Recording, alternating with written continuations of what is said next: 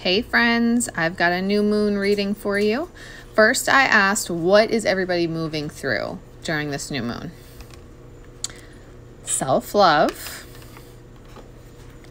compassion, which remember, this is compassion for others as well as yourself, okay? Spontaneity and expression. So we're working on healthy communication and opening up communication again. It may have been extra quiet with Mercury retrograde going on. So I love that the new moon is happening, Mercury retrograde is ending, and expression is the last thing Spirit wants to talk about here that we are working on right now and moving into more positive communication. Next is, what should we expect with Mercury retrograde ending? Acceptance. So notice how it says there, releasing control. One of the hardest things on this journey is letting go of that grip, trying to control everything. We have to release that control, accept the present circumstances, whatever it is that they may be, and allow things to flow how is needed because understand that that is the way things need to progress for the healing of each person involved, okay? Not just you, for what your twin needs, and even for the people around you guys in your lives as well. Individuality, so focusing on yourself right now, focusing on your uniqueness and embodying your higher self, your life purpose path, embracing creativity and your soul expression. That, in fact, saying that expression, soul expression is creativity. This doesn't have to be communication with your twin. This could be allowing your soul to speak and allowing your soul to speak through you, not stifling your voice, not stifling your inner voice anymore.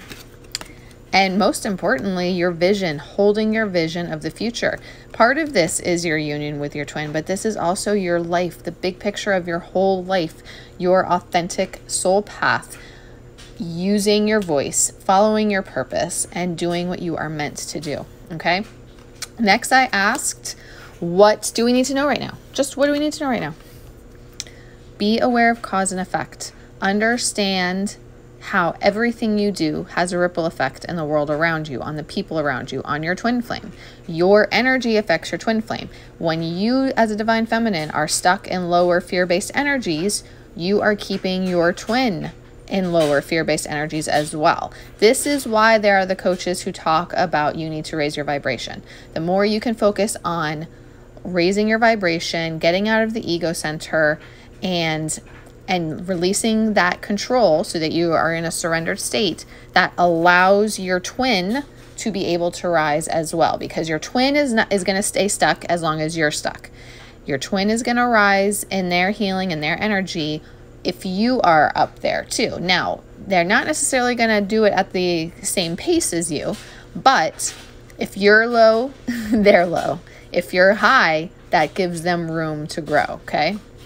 Also keep in mind, well, actually this goes along with that, but think about the quality of your thoughts. Are you focusing on positive thinking? Are you focusing on negative thinking?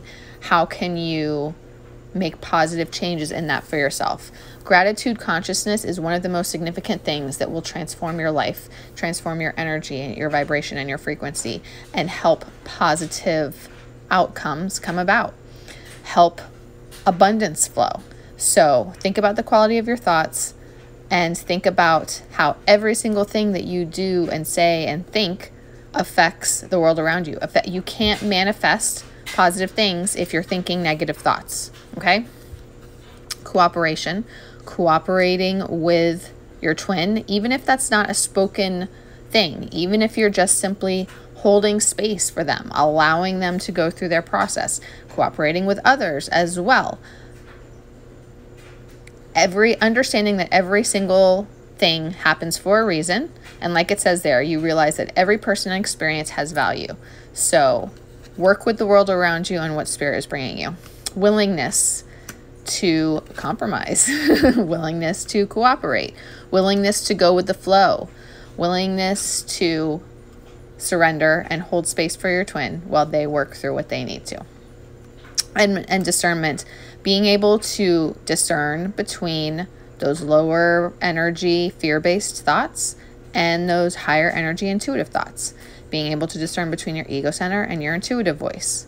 Being able to discern between fear and love. Being able to discern between what readings, what guidance resonates with you and what doesn't. All about discerning what is right for you and what's not. Then I asked, what can we expect with the equinox gateway? Ownership of your own behavior, your own thinking, your own life, your own life purpose path, your own relationships, all of that, everything. Integrating your own lessons so that you are going through your own transformation as well, which enables your twin to work through theirs. If you are not facing yourself and doing your own shadow work and working on your own healing process, your twin can't either, because the divine feminine always leads. It's part of the soul agreement, okay? Elevation. So with this equinox, we are really going to be, obviously this can be elevating your vibration, but I think of it as like leveling up in life. So like your life purpose path expanding, career expanding, the big picture of everything for you in your life, elevating and growing and bringing you to the next direction. Think of that vision card. You are holding the vision of what you want in your life, and you're elevating yourself. And with the equinox, spirit is actually going to be helping to elevate you, bringing in the energy, bringing in the connections, opening the doors, opening the pathways of opportunity. Okay. And then I love how we also have here, lastly, the friendliness card, because to me, this is like, goes back to that expression card talking about, okay, we've made it through Mercury retrograde. We've made it through all of the astrological transits and portals of the summer, the new moon, everything. Now we're ready to start reconnecting. Now we're ready to start communicating again. So expect, with this friendliness card, expect, improvement in positive energy, expression, communication, movement, all of those things with everything, honestly. I was going to say with your twin, but I really think that it's your whole life. It's everything.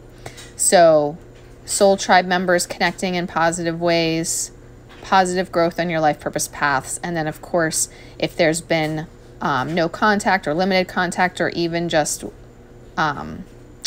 we go through ups and downs even in the reunion stages, because we're all still human. We're all still going through stuff. Even when we're in good communication with our twins, we still go through ups and downs. It's still a normal relationship. It's still normal to have those good periods and bad periods. So I see this friendliness card as a positive sign for improvements and getting back on track and those types of things. And then of course, lastly, Spirit wants to remind you that, what are you here for? What's the bigger picture of it all? Where are we headed? Growing and expanding our following our soul purpose. There you go. Let me rephrase. Following our soul purpose paths in all capacities. That's your twin flame connection. That's your career and life purpose. And that's your spiritual gifts and abilities. Following your soul path and fulfilling your soul purpose here on this planet at this time in history during ascension times. And you know what? I just have to throw out there, my spirit told my twin the other week that he needs to fulfill his soul. And that's what I get from this too. You're following your soul path, you're fulfilling your soul and your soul purpose, okay? Freedom from any more constrictions, karmic situations, karmic cycles, anything, limiting beliefs, freedom from all of that. We are going to be embracing that, finding that, freeing ourselves, moving in the right direction. I might not be saying that the exact right way, because depending on who we're talking about, but you know what I mean. And embracing unity consciousness, inner union, physical union with our twins, and that commitment with our twins. So this is where we're headed. This is where we're meant to be. This is where we're headed.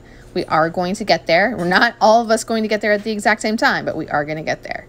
Trust in it, follow Spirit's guidance, and you will get there.